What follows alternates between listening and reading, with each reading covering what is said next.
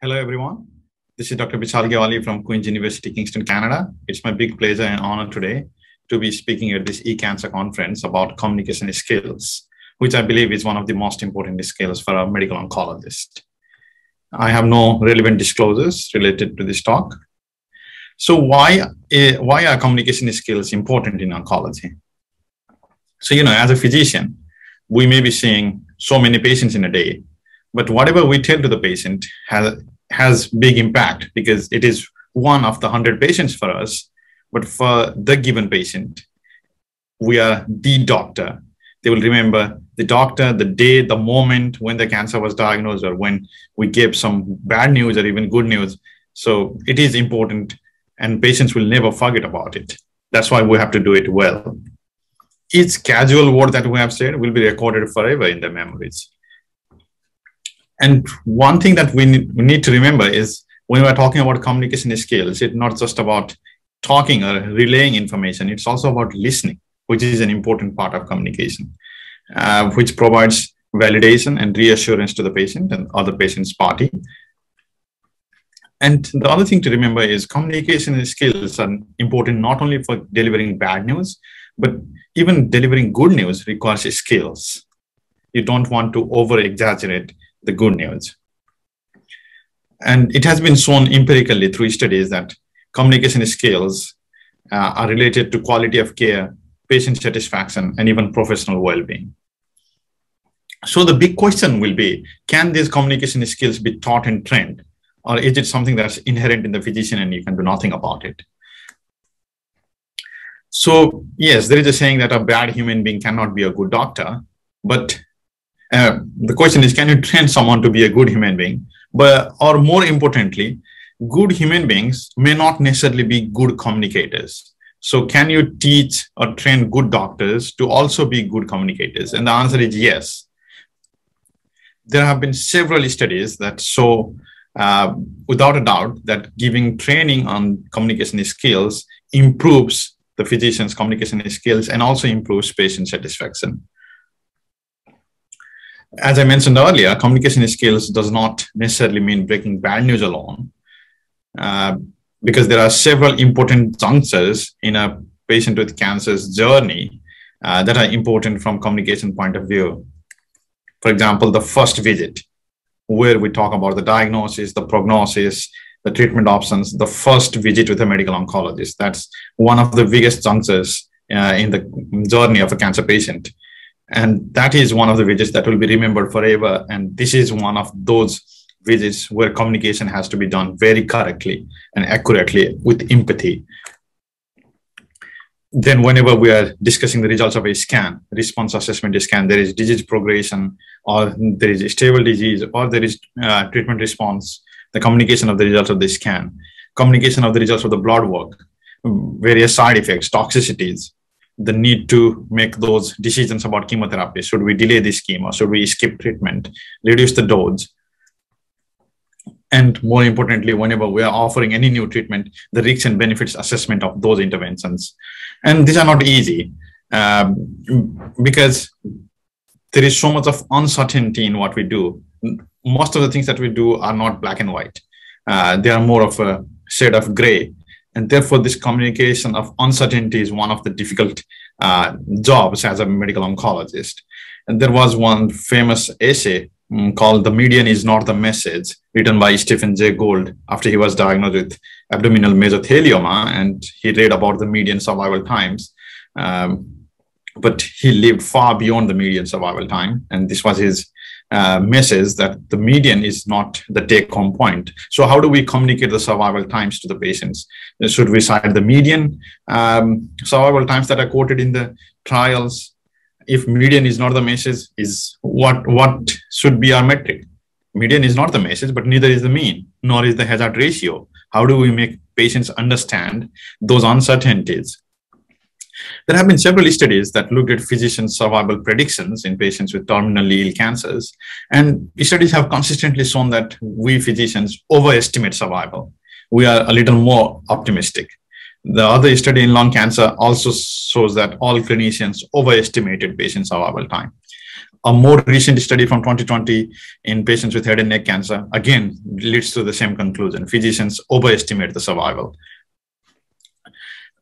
But it's difficult because we have to make predictions based on so many levels of surrogacy. We have to make a prediction for the survival of the patient in front of us based on what we know is the survival in the population, which is a surrogate based on what we see survival in phase 3 clinical trials, which is also a surrogate based on what we, because many trials don't even report overall survival. So we guess it based on PFS in the phase 3 trials.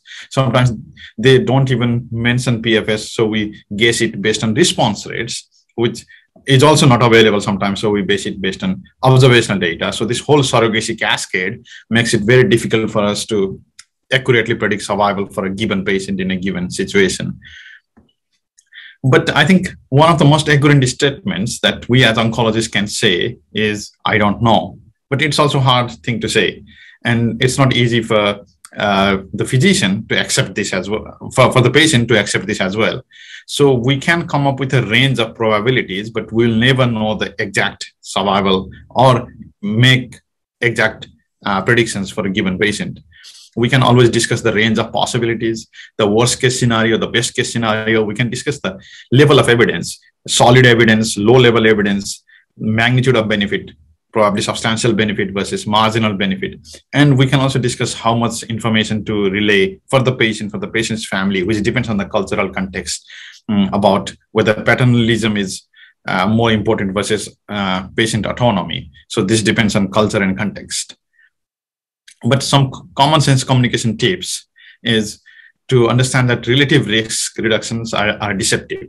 For example, even if someone says there is a 90% risk reduction, that means nothing if the baseline risk is very small to begin with. And we should always consider the denominator. Even if we say that the risk of serious adverse event is only 0.5%, but if millions and millions of patients are getting the intervention, then that 0.5% can turn out to be a huge number. So just to give a real life example, let's say there is a patient who comes with an elevated PSA on routine screening tests. And the question is, doctor, should I undergo a prostate biopsy? There will be no easy answer here. There are so many things to consider. What are the possible range of chances that an elevated PSA at the given age may be a cancer? What are the range of chances that that cancer will actually kill the patient if it were a cancer? What are the chances that the treatment may help in reducing that risk? What are the chances that there will be various side effects from the whole process? And all these range of estimates should be considered before making an informed decision. There will not be a single correct answer. So let's talk a little bit more detail about breaking bad news, which is an important aspect of what we do every day. So the task of breaking bad news is very important because, as Robert Buckman says, if we do it badly, the patients or family members may never forgive us. If we do it well, they will never forget us. And there have been various guidelines proposed about how to deliver bad news correctly. One of the most commonly used is the spikes protocol. And nowadays, in the era of COVID and virtual teleconsultations, there was also a new paper suggesting we should use a newer framework, wire spikes, for telephone or video conference. Wire is standing for what technology is preferred, identifying members and environment, repeatedly checking in, and extending time for pauses, questions, and descriptions. But an important aspect of all of these tools or guidelines is, I think the physician should understand or empathize with the patient and do as if he or she wishes it to be done upon him or her if he or she were the patient. And I had written a series of articles about this in Medscape about my personal experience with breaking bad news to cancer patients around the world. I practiced in Nepal, Japan, and now in Canada. So these cultural differences matters a lot. Not all patients come from the same cultural background. So we have to take that into account when delivering bad news. And similarly, the other important aspect is about how much to delve into patients' personal matter for delivering cancer care. Nothing in life that are worse than death for a given patient, but we won't know about it unless we ask about it. And again, in the context of the pandemic, how to deliver bad news via telephone or Zoom or any teleconsultation. It's not the same as meeting someone face to face. And in the end of all of this conversation is about dying and how to communicate that news about dying. I think quality of life to death transition is an important metric that we keep ignoring in our practice. There have been multiple studies showing that even patients with good performance status, they do poorly in terms of life-death transition if they are given chemotherapy until the very end of their life. We had written a paper about it, and we asked, why do we continue prescribing drugs even in the last 6 months of someone's life?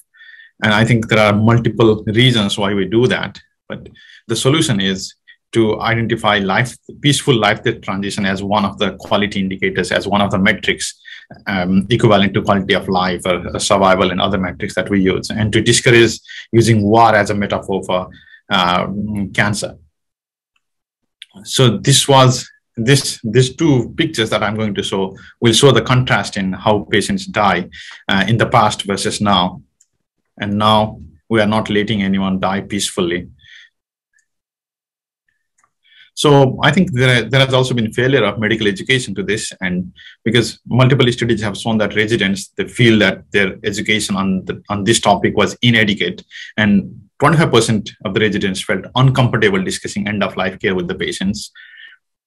And there is very less amount of time dedicated for this. And consistently, from the families of dying patients, we hear that doctor-patient communication is the area that receives the most negative comments. And this is understandable because caring for the dying is not empiric. There is some spiritual nuance to it, and the teachable moments are not black and white. It's very subtle, and residents or the trainees will have to learn by watching the attendings or the faculty do it. And finally, I'd like to end with a word on palliative care. This has been the traditional branding of palliative care, about mostly related to care for the dying patient, and that's why both physicians and patients, they have a negative attitude towards palliative care, early palliative care, even though it has been shown to have good outcomes for patients with cancer. Patients and physicians are reluctant to get referred to palliative care services. And as a result of which, physicians are not referring patients, patients are declining the referral, patients are not receiving palliative care, leading to poor symptom control, lack of attention to overall well-being of the patient, and overuse of chemotherapy until the end of life, and end-of-life care catastrophes. So I think palliative care needs rebranding. There is a serious need for that. And instead of branding palliative care as caring for the dying, we should rebrand palliative care as a care to promote courage, tranquility, intimacy, dignity, and family time. I'd like to thank Dr. Nathan Cherney, Dr. Scott Berry, and Dr. Remy Sedum, who helped me with the preparation of this talk. Thank you very much. I'm happy to take questions.